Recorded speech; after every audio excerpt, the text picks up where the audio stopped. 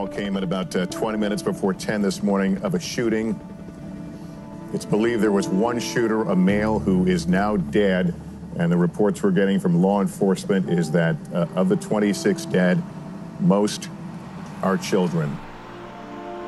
That was 5 years ago. Good evening and welcome to MetroFocus. I'm Jack Ford. It has been 5 years since the mass shooting at Sandy Hook Elementary School in Newtown, Connecticut rocked that small community and indeed the nation. The carnage was horrific. 20 first graders and 6 school workers all caught off guard and actually massacred in a town where crime most certainly not the norm. In the 5 years since, we have seen other massacres, the Pulse nightclub in Orlando, most recently in Las Vegas, yet the event at Sandy Hook Elementary remains a benchmark. The chilling story of the aftermath of the murders there, as seen through the eyes of the victims' families and the community, was the subject of a 2016 documentary titled Newtown. The film's producer, Maria Cuomo-Cole, and director, Kim Snyder, have been relentless in their pursuit to begin a national conversation on the issues surrounding gun reform. The pair started a campaign titled #WeAreAllNewtown and have hosted over 100 screenings and panel discussions in diversely political neighborhoods across America, including one community that's doing its own part to remember the victims of the tragedy, the city of Grinnell, Iowa, hometown of Grinnell College, and also of NRA President Pete Brownell. Let's take a look. We're talking about the unnecessary loss of life. That's what we're talking about.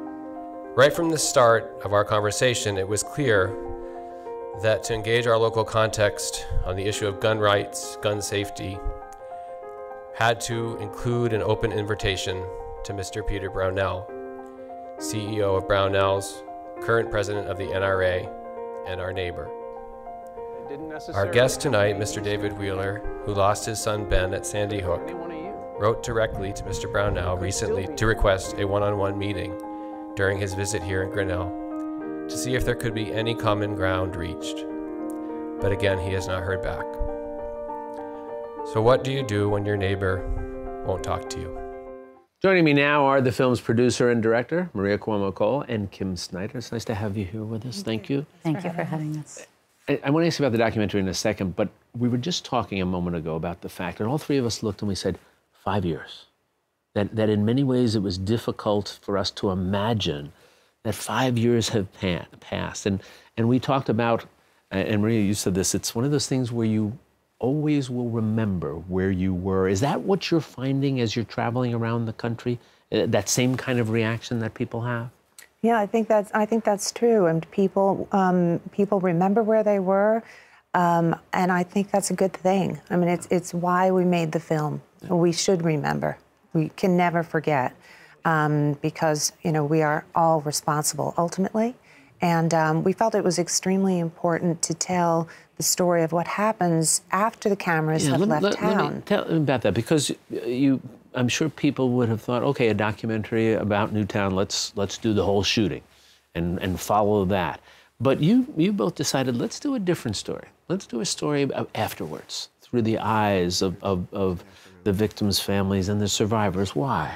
Well, we both felt it was the only story that we were interested in telling. It's the most sensitive kind of subject one can imagine, and certainly we can never put ourselves in the shoes of the victims' families, nor the community members. But we felt it was extremely important to capture the story of what really happens to a community when the cameras have left.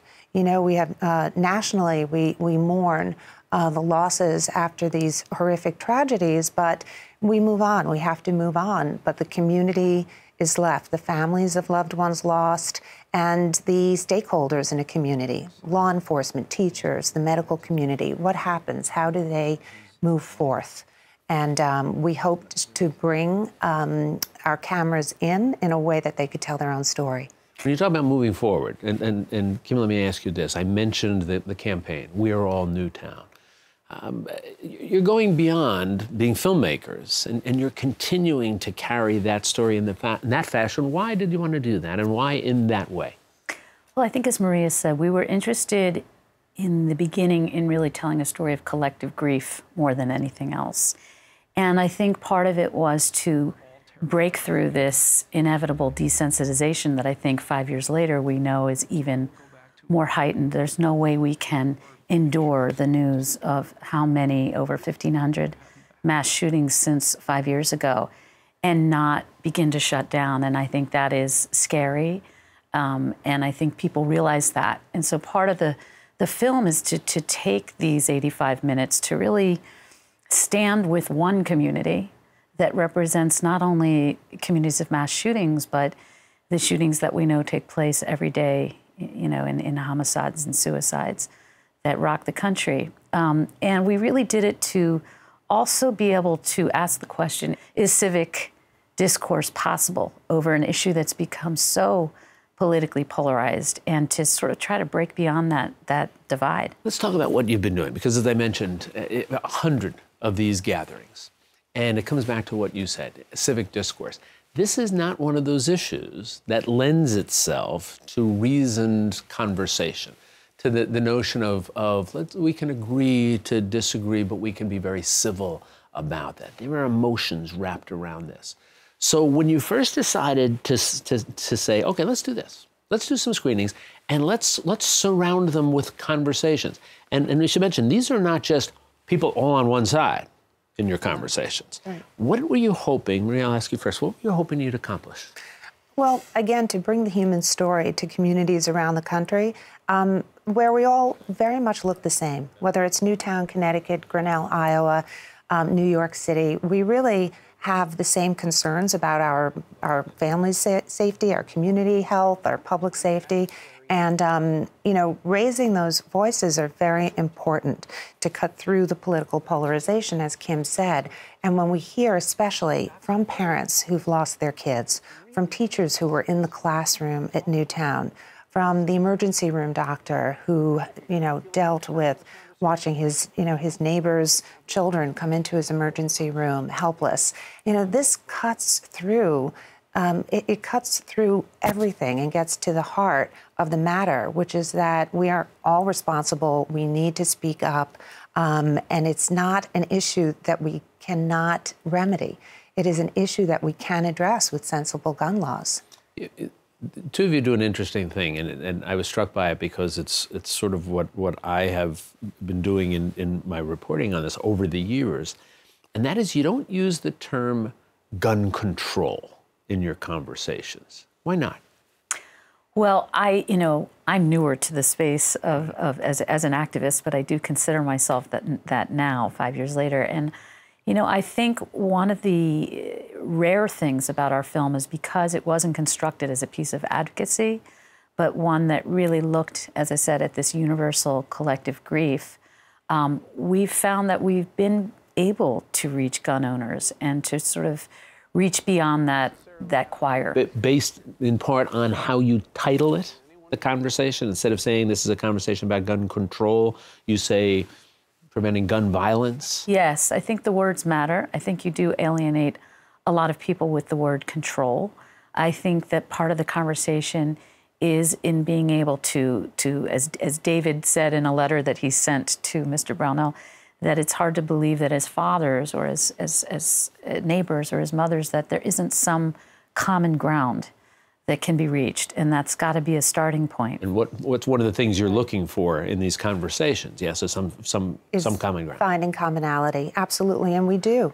You know, whether it's Florida, Texas, some of the toughest states on the political issue, there is still a commonality of compassion and concern for one's own safety and security of their loved ones. And you're finding that from people who are avowed gun owners? Gun owners, absolutely. We've had NRA members come and say, you're reaching people like us with this. We've had, you know, rarely, I think it's been hundreds of screenings, we've rarely had, I don't think ever, a situation that got volatile. I was going to ask you that. Did you have any sort of emotional explosions in these conversations? There's been disagreement and concerns about challenges to the Second Amendment, but that is quickly abated in the conversation, and that's really the point, that it's not at all a challenge to one's rights to own guns and to, you know, use them within the law.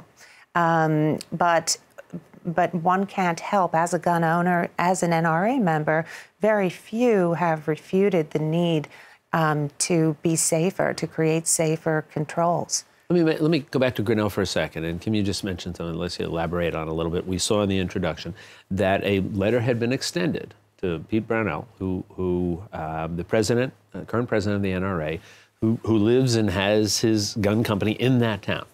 What happened as a consequence of that letter? David had, as we said, reached out with the idea that they're two fathers. And as I was saying to David actually the other day, they're not just, neither one of them are just any father. They're both in very different special positions. David, sadly, in a position he never would have chosen, but to have this platform of being a father of loss. And Pete Brownell in the position of having enormous influence not only over NRA members, but over lawmakers. And so in that, it was a significant plea, a significant letter. And he did not attend, but you mentioned that his wife actually did attend.